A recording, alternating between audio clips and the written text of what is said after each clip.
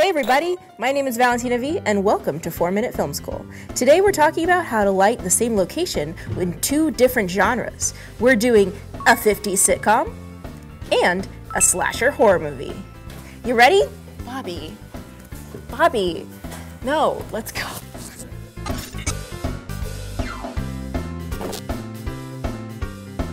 Bobby, close your mouth. I know, he's misbehaving. Danny, I'm just gonna give you to him. Come on. This is Bobby and Danny from Honeycrates. Honeycrates is a lighting control grid system.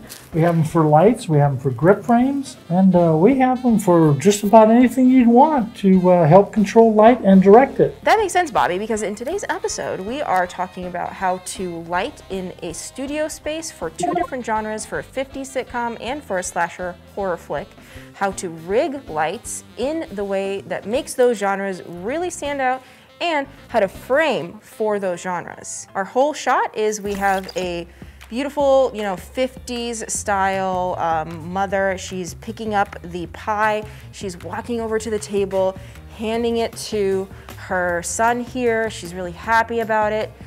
Well, at least that's what she thinks is happening. In reality, she just fed him body parts. Smash cut to the horror show over here. And everything has transformed from gumdrops and candy and beauty into like slimy guts, essentially. And that is what's actually happening because she is a cannibal.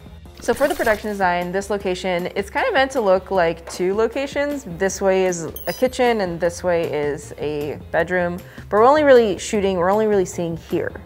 So it's 50s. I'm really working with the color advantage here and patterns that we have. We do have the pattern on the wall and we also have pattern on the curtains and the panels. And then I'm going to also add a lot of jars with more color in it with the scheme of pastel 50s. What about the floor? What are you thinking here? So I think I'm going to run around the studio and try to find something a little bit more warm to complement the backboard there, which is a lot cooler, and this space itself, it's very cool in the sense of white walls and blue tones. The only thing we have going for us is this pattern here that does have some color in it and some of the hints.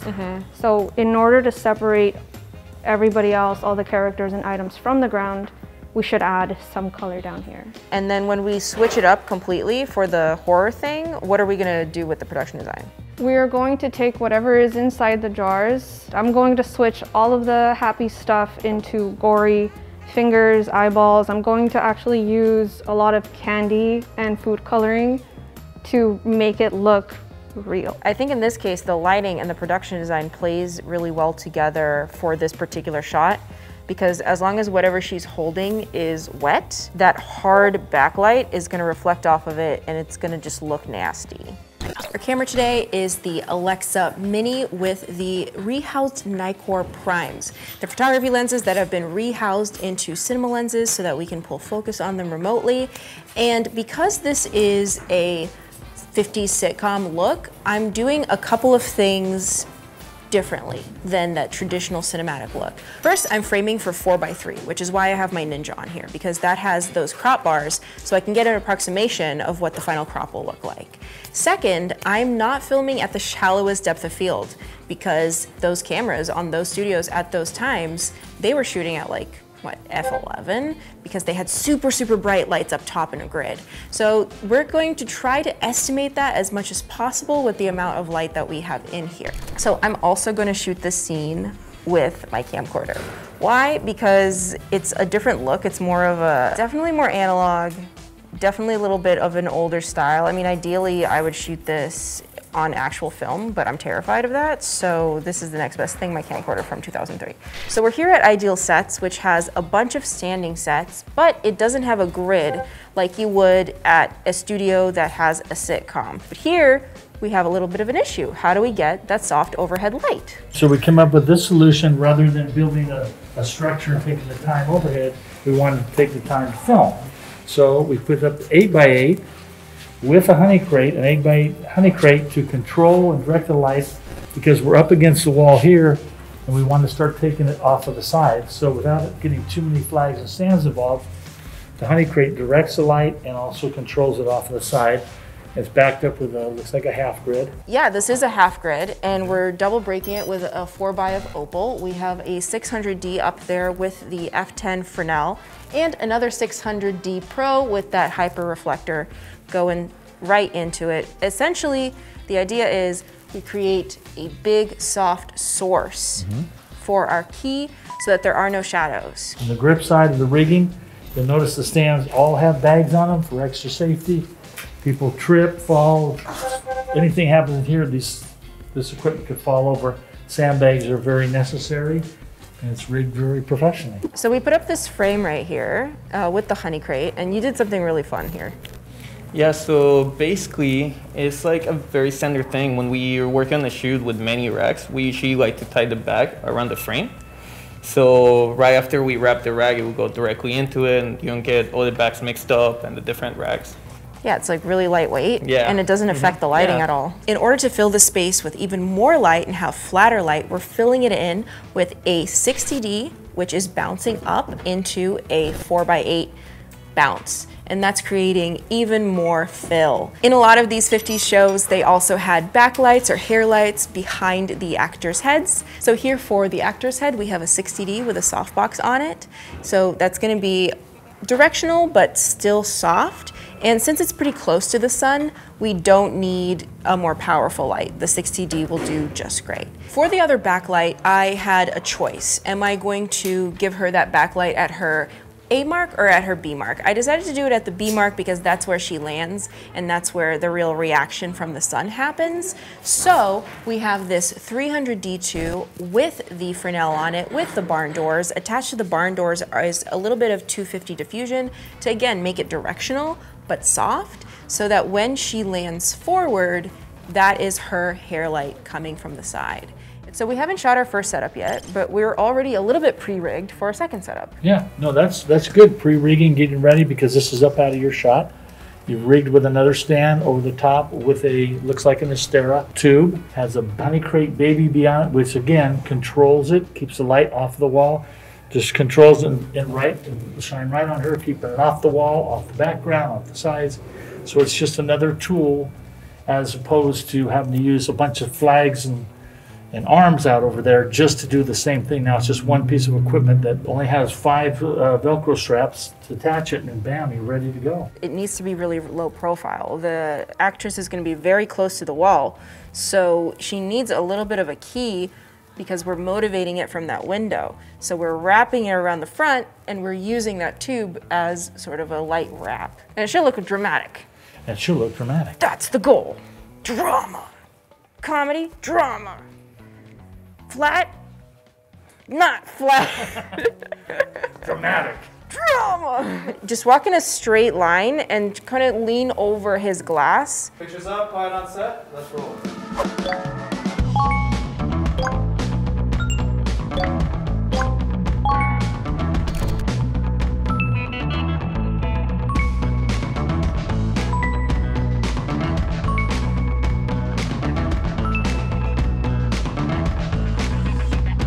All right, that was great. Let's transition to the horror scene now.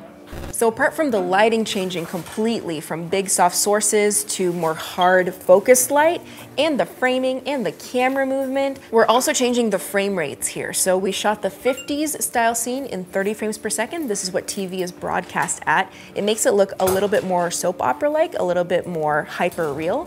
And now we're changing it to that cinematic 24 frames per second that we're all familiar with. Now, in a normal scene, when you go from one shot to the other, you want to keep everything consistent, right? Lighting, continuity with the props and all of that. But in this case, it's what's in her mind versus what is actually happening. So we can move things around. We can change around the production design. We can move the curtains out. The lighting's completely different, so it's okay. It actually sells the effect even more. As far as the lighting here, our previous key light was just a big soft source on the camera side of her face. In this case, our key light is actually going to be on the far side, and it's going to be a hard light. So we're playing with a lot more dimension. We're playing with a lot more contrast between the bright side and the dark side. Behind the window, obviously we just see a brick wall. We're playing this like it's daytime. There's another apartment right up against this apartment, so it's fine that there's brick. We did add some white gaff tape to hide this railing so that it wouldn't be that like really bright silver streak going through the middle. And we lit it up with a 600D with a Fresnel F10 that's going into a bounce. And that's just casting a very soft light. The bounce is coming from up top because it's supposed to be the sun. It's supposed to be like the middle of the day. In order to break up that left side wall, so it's not just like a bleh white wall, we want to put a light through this window. So we have the 60D with the mini spotlight mount, and it is up high, so it's imitating that sun as well, and it is coming straight through the window. So not only are these panes of the window cutting that light, but there is a gobo of a leaf pattern inside of it. So it's not just like a straight block of light that's coming through, it's a little bit more dappled, it looks a little bit more organic and natural. Here we have a 300D2 with a spotlight mount. The spotlight mount is literally, that's what it is, it's a spotlight. So it sends a beam of light, a column of light into one particular spot. In this case, it's going up here to this tiny little mirror board. It's actually called a Lightbridge, and it comes in several flavors, all the way from 1, which is the hardest bounce, to 4, which is a more soft bounce. Here we have a 2. The reason that I wanted it up here as a hard bounce is because when our subject is holding the item right here, we want this to be highlighted specifically. So instead of mounting this entire apparatus up there, it's much easier to just mount that little mirror board. And it's super directional. It highlights it from the back, giving it that ominous sort of specialty light.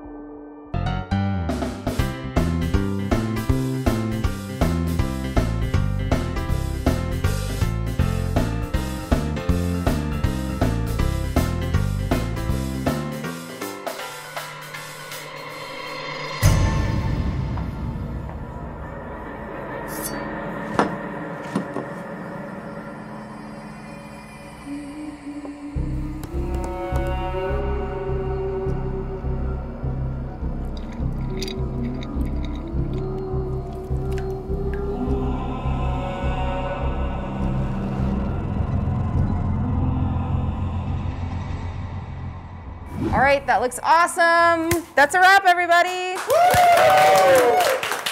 Yeah. Good job. High five.